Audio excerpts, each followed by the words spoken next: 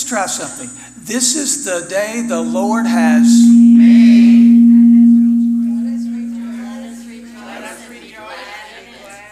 Let's try it again now. We got the roar out. Okay. This is the day the Lord has made. Let us rejoice and be glad in it. And some of you need to tell your face that. Yeah. Okay, let's smile. So I have a question for you this morning. Something I'd like for you to consider. How big is your God? Just think about it. There, we got it. The human mind is incapable of fully grasping the totality of God.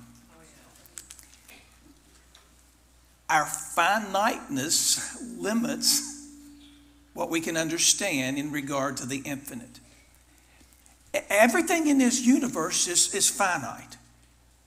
Only God is infinite. This is what Isaiah says in Isaiah 40, 12 through 13. Who has measured the waters in the hollow of his hand? Or who, with the breath of his hand, marked off the heavens? Who has held the dust of the earth in a basket? Or weighed the mountains on the scales and the hills in a balance? Who has understood the mind of the Lord? Or who instructed him as a counselor? I dare say sometimes we attempt it. Sometimes we attempt to be a counselor to God. Well, God, this would be a better way. Would you consider this, God? Yeah. The study of God should be an adventure for a lifetime. You see, the picture that we have of God in our hearts and minds establishes the way that we live. It really does. Yes. If we have a small view of God, that's going to be reflected in how we live. J.L. Packer, in his book, Knowing God, an old book, says this: the ignorance of God, ignorance both of his ways and the practice of communion with him, lies at the root of most of the church's weakness. And So it isn't so. absolutely, but it is. As we deal with that care for pastors, and that's the ministry that we lead, as we deal with care for pastors and deal with churches all across the nation, we're living in a time where a lot of churches and a lot of church members have a very small view of God. And it's reflected in how they view the church and how they view the leaders of the church. So to strengthen the church, our view of God needs to be continually expanding and growing. So the question to consider, how big is your God? And in order for us to kind of put that into context, we're going to look at the life and times of a man that you are very, very familiar with, the life and times of Job. In Job verse 1, and this is very familiar to most of us, we've heard about Job, but he says this: in the land of Uz, there lived a man whose name was Job. And this is the statement that's made of Job. This man was blameless and upright. He feared God and shunned evil. I mean, that's the first thing that was said about Job.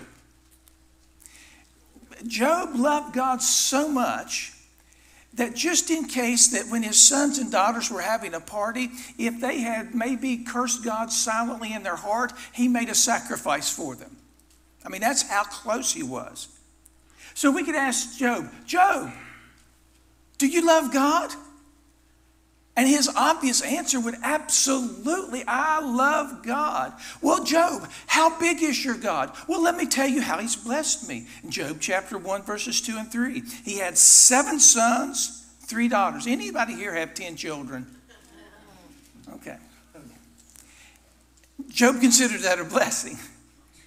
He owned 7,000 sheep, 3,000 camels, 500 yoke of oxen, and 500 donkeys, and had a large number of servants. He was the greatest man among all the people of the East. So why wouldn't he love God? With all of those blessings and all of those possessions and servants and children, an honored and esteemed man. But we might ask the question, Job, what if he lost it all? And we know the story in chapter 1. His 500 yoke of oxen and 500 donkeys were stolen. His 7,000 or his 3,000 camels destroyed. His 7,000 sheep destroyed.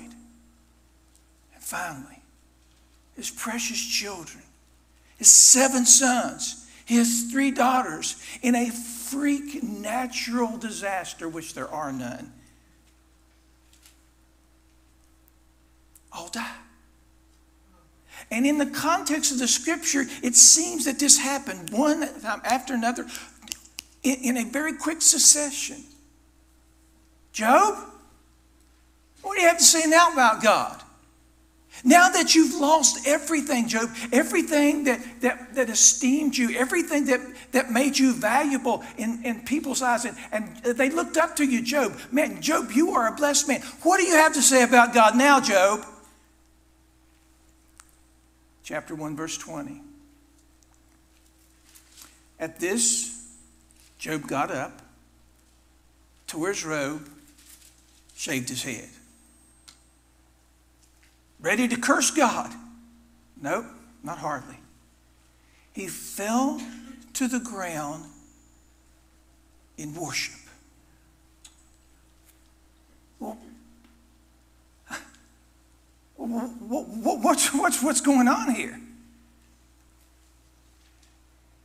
He said, naked I came from my father's womb, and naked I will depart. The Lord gave, and the Lord has taken away. Amen. Yes.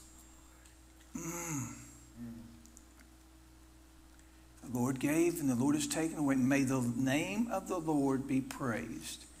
In all of this, Job did not sin by charging God with wrongdoing. Wow. Job's God was a great God, wasn't it? A big God. But Job, what if you lost your health? What if you were experiencing terrible, horrific physical pain, Job? And his body, as we know, was covered from head to toe with open, running sores. Have any of you ever had shingles? No. Oh, I had shingles as a 20-something. It was stress-related. And I can still feel the intense pain of just a very small case of shingles, literally hurting to the bone. Can you imagine? Here is Job with shingle-like open sores from the top of his head to the bottom of his feet. And the only relief he could get was to take a piece of pottery and scrape it off. Oh, the intense pain. And his blessed dear wife says, Job, are you still holding on to your integrity? In other words, Job, what in the world is wrong with you? Curse God and die. Curse God and die. And he replied, you're talking like a foolish woman. Shall we accept good from God and not trouble? Most modern Christians today would really, really struggle with that. Should we accept good from God and not trouble? We live in a nation, we have been so blessed And if we have just a little bit of trouble, God, where are you? In all of this, Job did not sin in what he said. And then his closest and dearest friends get word of the struggle that Job is having. And they come together and they say, let's go and let's sympathize and comfort our dear brother Job. And they come to Job and they begin sharing with Job truth from their perspective. A few weeks ago, I finished reading Job, and I saw it in a way that I hadn't seen it before, and I'd read it dozens before. Everything that those friends said was truth. It really was. But they were speaking truth from their perspective and not from God's great perspective. They shared truth.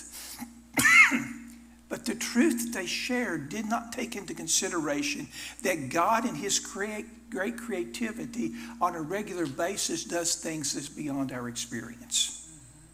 They were talking from their experience, but God was dealing with Job on a different plane. After his friends accuse him of sin, of so many things, Job speaks in chapter 3 and verse 1. After this, Job opened his mouth and cursed the day of his birth. Verse 11, why did I not perish at birth and die when I came out of the womb? And then in chapters 38 through 41, after the questioning continues with the friends, Job has a lot of questions for God. A lot of questions that you and I would have. And so at that point, God escorts Job on a journey of creation. And he doesn't offer any answers to Job's questions. No answers.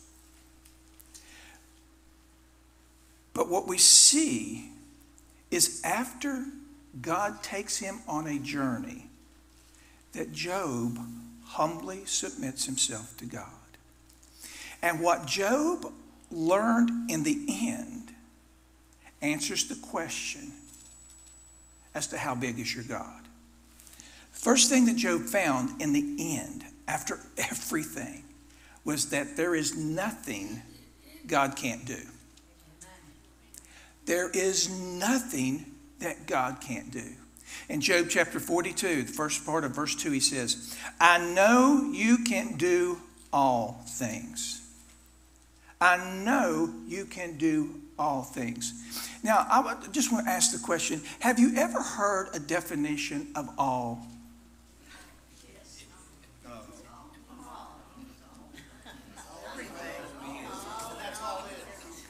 There's rumbling in the congregation. On the several times that I've been here, I have shared a definition of all. And for those of you that may be visiting or not have heard that or maybe have forgotten, here's the greatest definition of all. All means all, that's all means. Did you get it? Yes. All is all. And that's all that it means. I got it in the front. I'm not hearing anything from the back. The definition of all is all.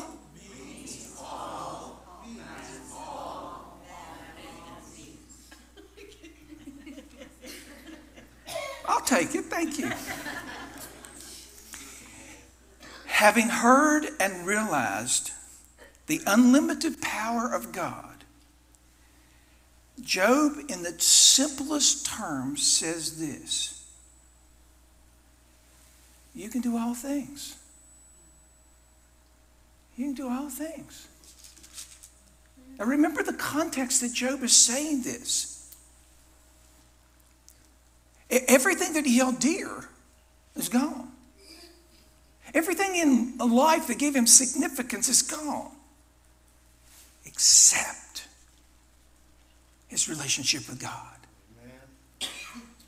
And he says, I know you can do all things. God is omnipotent.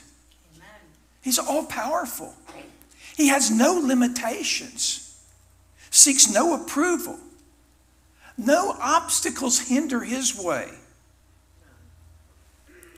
The works of our Heavenly Father are always and completely effective. God is infinite. He looks to no other being for wisdom or understanding. He is constantly energized. He's never depleted. He creates from nothing without any loss of energy. He sustains all life without any assistance from us. He gives life and he takes life. He withholds the most powerful creature ever created, Satan himself. Nothing hinders God's plan. Nothing alters his plan. Amen. We could say, God is an awesome God. I think that's an overused word. I really do. I think in the repetition of saying God is awesome, we forget what awesome means. And it means he can do all things.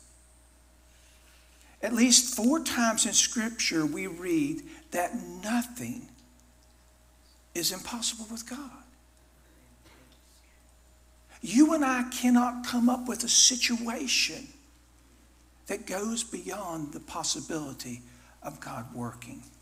So Job comes to an understanding that there is nothing that God can't do.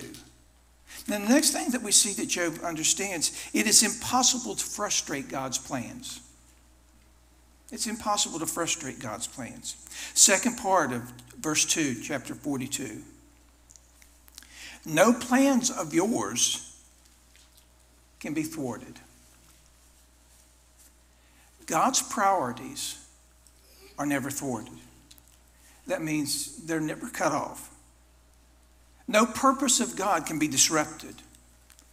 His purposes happen without delay, without hindrance, without fail. Everything that happens on this earth falls in the framework of exactly what God has purposed. Exactly. Do you realize nothing has ever occurred to God? Nothing. He is unfolding precisely his plan, and things on this earth are never out of his control.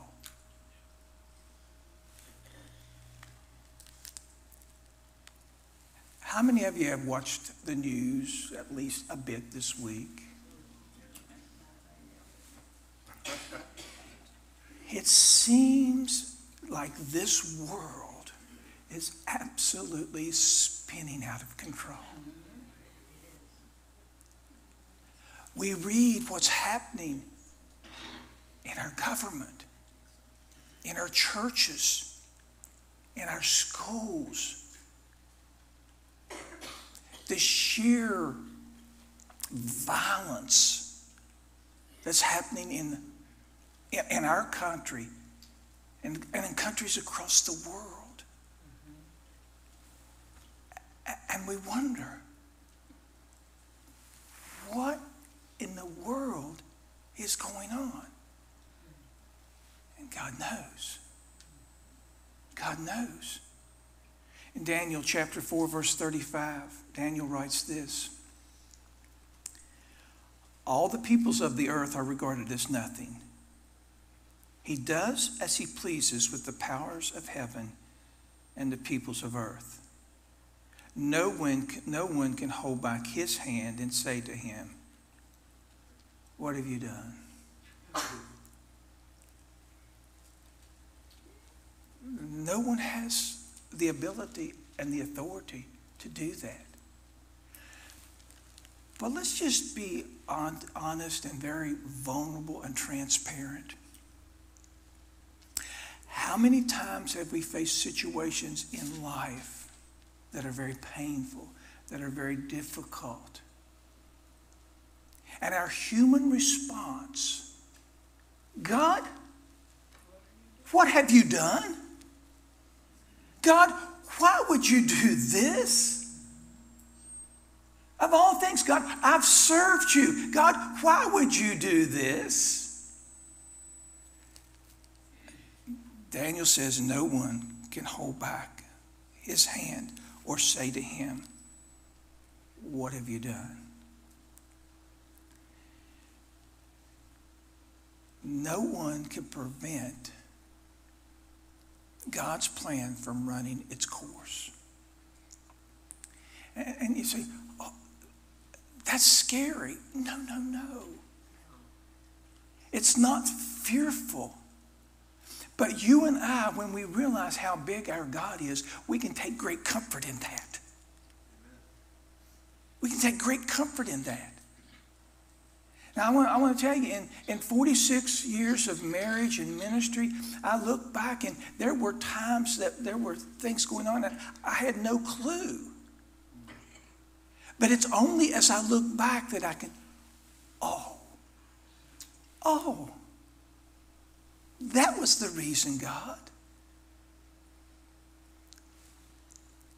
Job had experienced loss, humiliation, grief beyond anything that most of us have ever experienced, physical pain, emotional pain.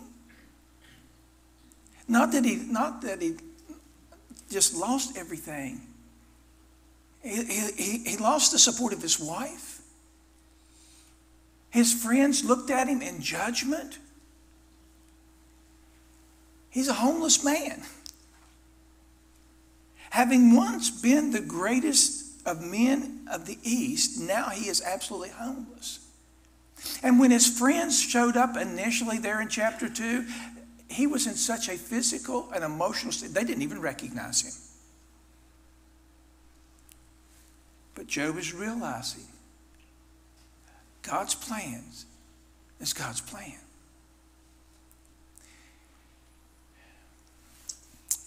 There's a song, it's a modern song, Joy in the Morning. Have you ever heard that, Joy in the Morning? Yes. There's a phrase in that song, in the chorus, that I hadn't noticed until just recently. But we know there's joy, joy comes in the morning, joy comes in the morning. But part of the chorus says this: if it's not good, God's not done. If it's not good, God's not done. Well, is that scriptural? Yeah. Romans 8:28. And I won't quote it, I'll read it.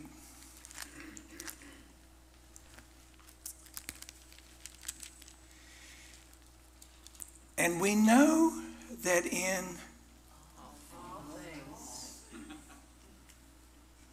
we know, not we hope, we think, but we know that in all things God works for the good of those who love him, who have been called according to his purpose. Written by the Apostle Paul, that great intellect, that great writer of almost half of the New Testament, that great man who had never suffered anything before writing this. Not true. Rejected, shipwrecked, beaten, left for dead, hungry, thirsty, deserted. And he would write this because it's true. God's plans can never be thwarted. And what the comfort that we can have is we know, not hope, that in all, that means all, God works for good. Now, if you have a small view of God, you will choke on that. You will say, I don't understand this. This is not fair. This is not right. That is a small concept of God. And your life will reflect that concept of God. Yes. Yes, it will. Pain comes. Difficulty comes. God, you've forsaken me. God, where are you? God, you're not doing what I think you should do, so therefore it must not be good. I'll take it. Do it myself. The audacity of having that limited view of God. No wonder our churches are in such a mess. That our world, our nation, is so divided. Without any explanation as to his why questions, Job knows that he can trust God. Questions are not answered. Not a single question that Job asked is answered, not a single one of them. But it just didn't matter. When he began to understand his almighty, infinite, all-powerful God, his questions lost their significance. That which was so vitally important to having answers to no longer mattered. You see, when we are looking through the lens of truth, and Jesus says that truth will what? It'll set us free. When we're looking through the lens of truth, it doesn't mean that our circumstances change, but when we're looking through the lens of truth of who God Almighty is, our circumstances don't change, but how we view our circumstances begin to radically change. That which robbed us of power and joy no longer matter. Because when we're looking through the lens of truth and we're understanding who God Almighty is and that He is a good, good Father, then we're able to, Philippians 4, to think on these things. And it gives peace of heart and peace of mind. The third lesson that Job learned on how big God is, and this is it's all good, but he says, God's plans are beyond our understanding and too deep to explain.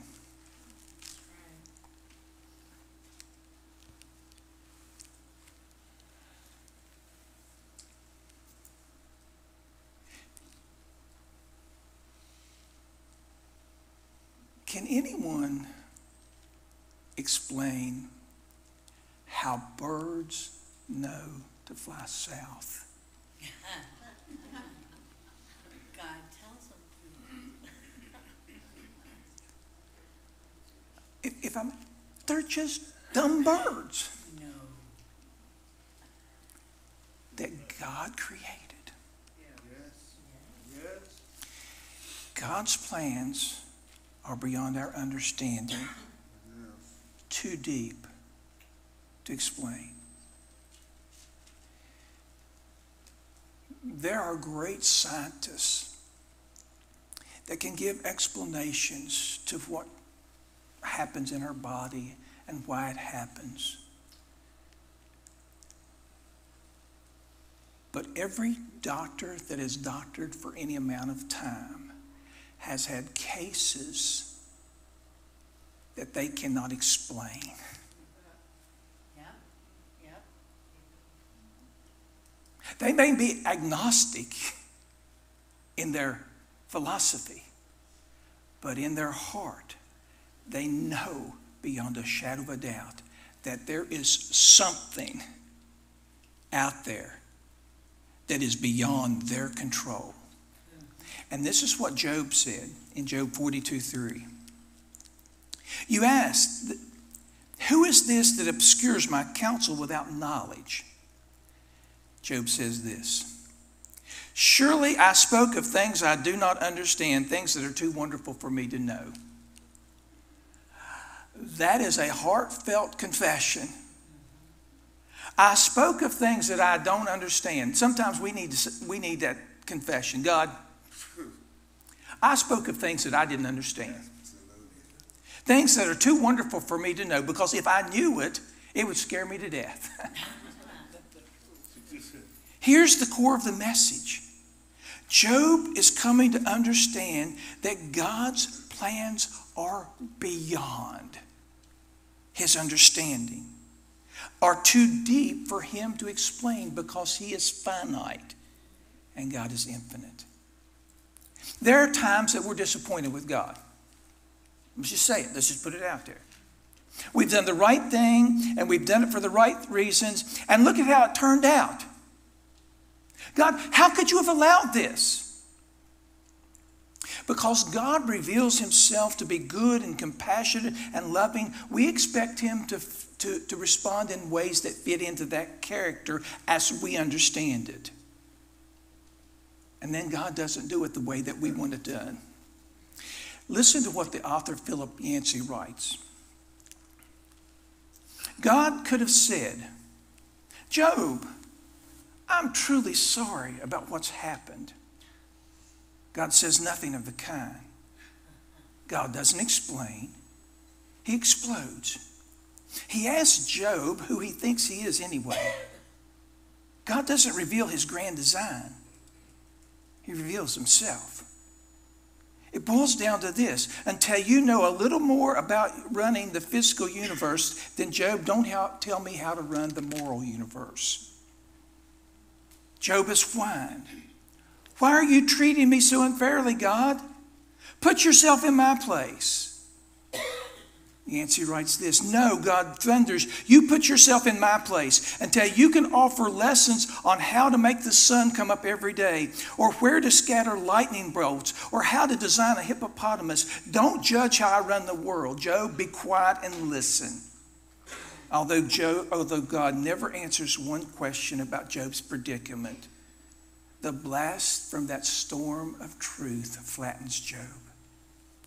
He repents in dust and ashes, and every trace of disappointment with God is swept away.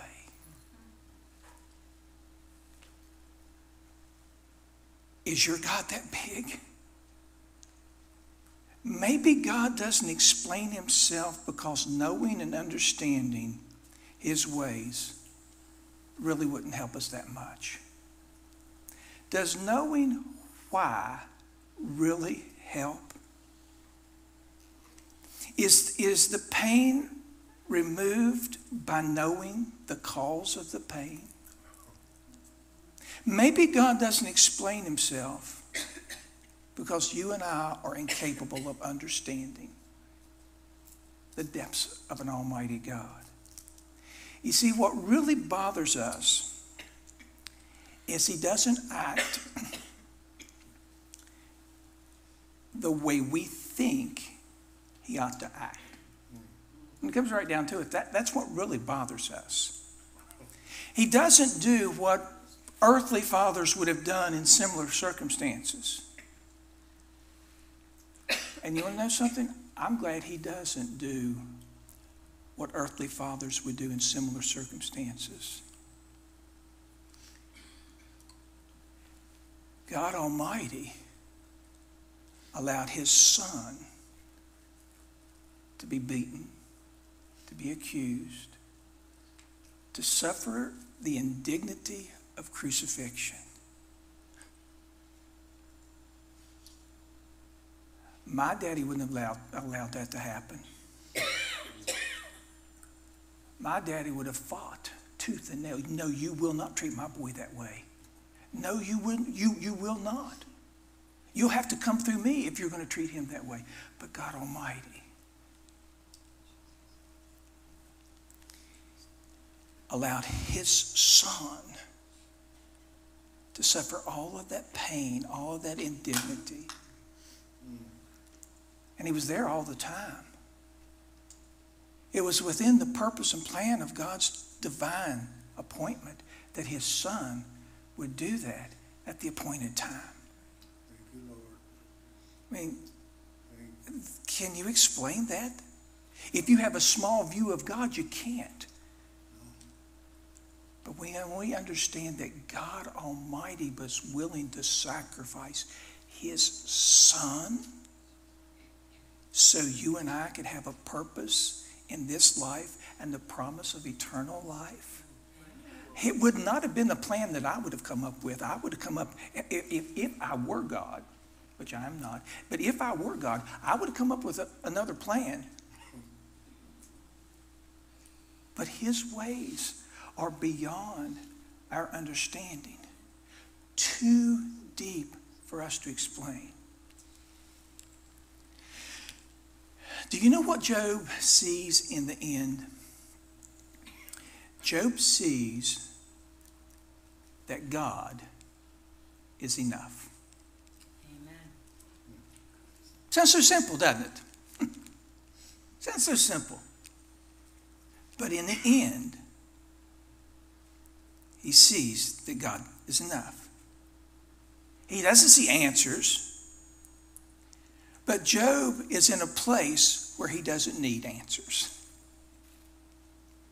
because he understands how big God is. So my question this morning as we close, how big is your God? How big is your God? Are you struggling right now with the circumstances of life that you find yourself in? Maybe losses, a family member, financial losses, physical losses. You can't do what you used to do. I'm finding out that's called aging. And the mind says you sure can, just go do it. And the body says you're a fool, you can't. And you're struggling with that. How big is your God? There's nothing he can't do. Do you realize that he is at work behind the scenes in ways that you are totally oblivious to? Yes. Because if you knew what he was doing behind the scene, it would scare you to death. If you knew the full outcome, you would try to impede his plans. And you can't, because it's impossible to frustrate God's plans and his purpose. Are you demanding answers to your questions that are so important? Let me just remind you, this is the God who laid the foundations of this world and the universe, who literally spoke and they came into existence. And you're demanding an explanation from him.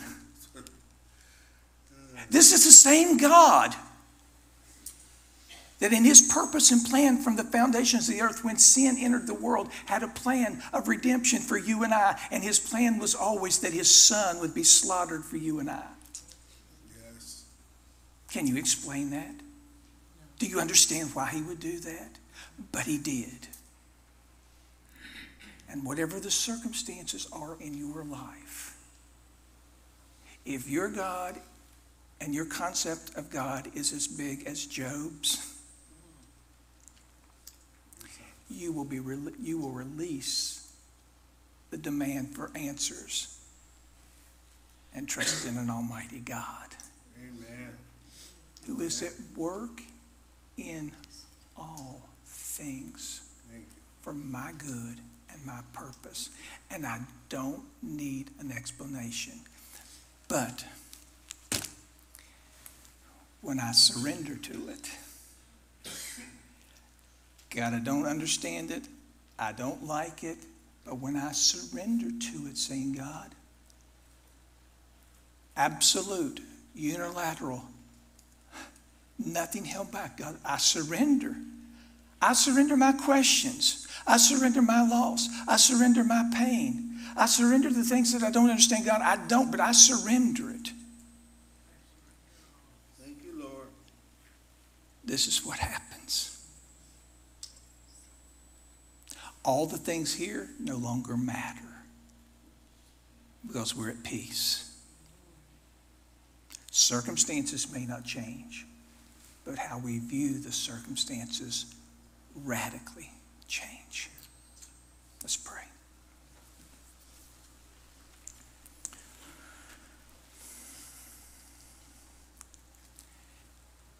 How big is your God?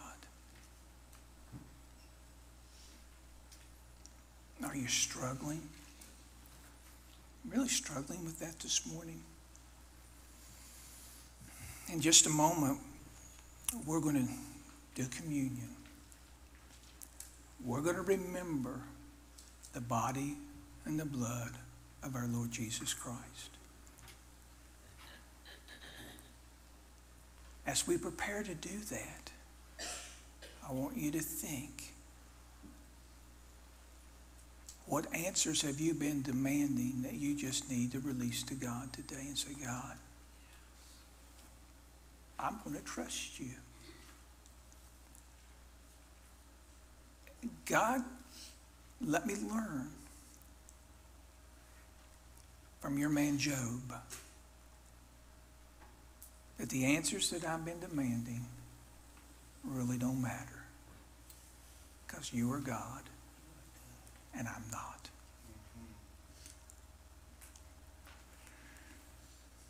In the quietness of this moment, just before I pray, I would ask you to allow God to speak to you and respond in obedience. Father, you know us. You know us even better than we know ourselves. God, I don't know the hearts and minds of individuals here. I don't know the life situations and circumstances that they find themselves in. And I know that in our mind, we want answers. But even if we had answers, we may not still understand it. God, help us to believe the truth of what your word declares about you. That if the situation right now is not good, then you're not finished. And live in the freedom of that. And I ask it in Jesus' name. Amen. So when you came in this morning, picked up a communion cup, and I'm going to ask you to go ahead and take the top one off, and that has the bread there. And let's prepare to do in obedience what our Lord has told us to do.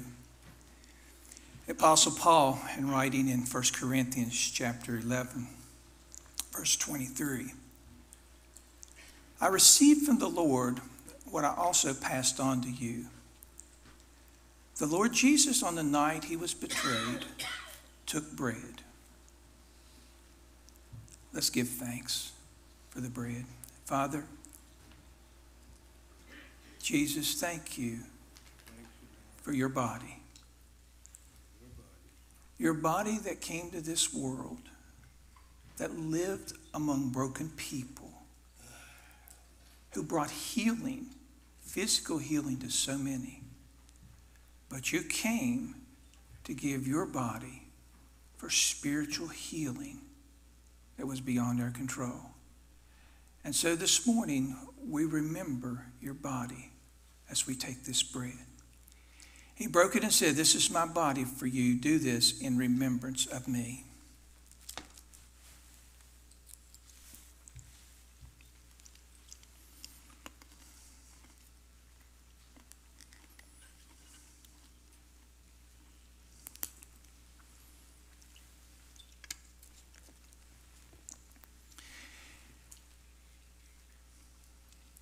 In the same way, after he took the cup, saying, "This cup is the new covenant in my blood. Do this whenever you drink it in remembrance of me."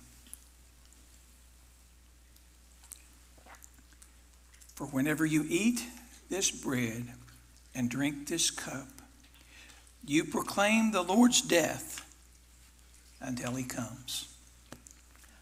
The good news is this: he's coming back. Amen. He promised. He promised he was coming back. I'm going to pray. We'll stand and have a closing hymn. Father, thank you again that you are a great and mighty God. That you have a purpose and you have a plan. Sometimes our decisions get in the way and we miss out your blessing. But God, this morning as we have celebrated this ordinance that Jesus left for the church, may we leave here with a sense of excitement because of your promises based on the fact that you gave your body and you shed your blood so we could have a covering and a life in this world worth living and the promise of eternal life. We rejoice and give thanks in Jesus' name.